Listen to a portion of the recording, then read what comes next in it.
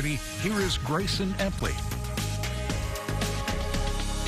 Still a little bit of a cool down last night into those 30s for some of us, though warming up for our afternoon today, getting into those 70s and even into those 80s for us here in San Angelo. Saw some cooler temperatures towards those northern parts of the Concho Valley, but again here in San Angelo reaching 81 for that afternoon high, and that average of about 76, a little bit above that average, though last night a little bit of a cool down as we saw 39 below that average of 48, and actually looking towards our afternoon tomorrow, seeing a little bit of a cool down, another cooler temperatures for our afternoon tomorrow, and our sunset, a very beautiful sunset for this afternoon. Going into our evening hours, actually seeing some of those stars on the cactus cam, looking out towards the west, and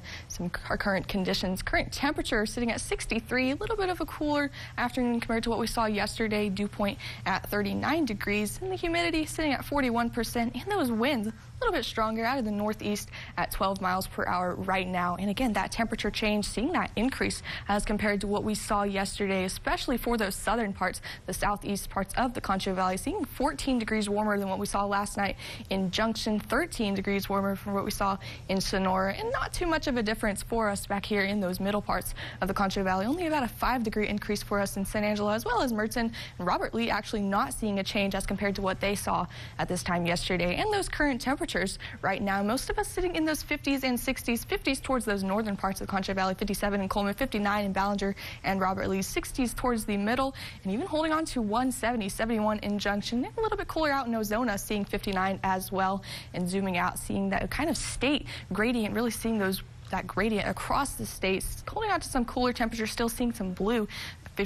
44 rather in Amarillo, 50s towards the middle, as well as some 60s, 70s, and even 83 out in Laredo, holding on to some of those warmer temperatures towards the south. And back here though, back in San Angelo for those next 12 hours, we're going to continue to cool down, soon to be in those 40s, and that's where we'll stay. That's kind of how we'll start our morning tomorrow, in those 40s, and then warming up again and cool down, not as warm for our tomorrow, but again tonight, 42 for that low. You can see those winds out of the northwest at 5 to 10 miles per hour. A couple of clouds throughout the sky, though, mostly clear for these overnight hours. And for our afternoon tomorrow, seeing that temperature drop, only reaching those 70s for that afternoon high. Actually seeing some showers across the area. It's very clear skies for the morning, but as we go through that afternoon, those clouds start to increase and that moisture really increasing, and seeing those chances at seeing some of those showers. Those winds out of the east-southeast at 5 to 10 miles per hour. And actually looking at kind of this cloud coverage that we'll continue to see for the rest of our night tonight. Really clear, and starting to see those clouds move in Monday morning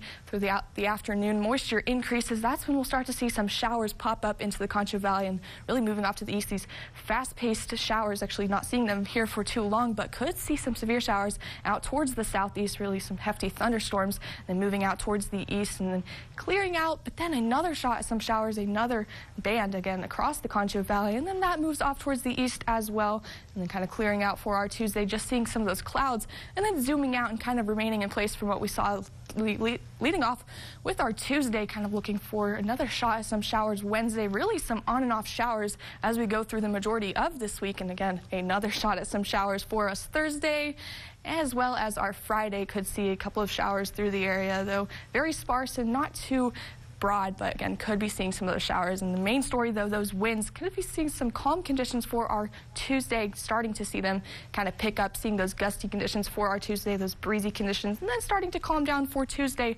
overnight. And a look at that 7-day again, some showers really on and off for the rest of this week, and then looking forward to Palm Sunday on Sunday.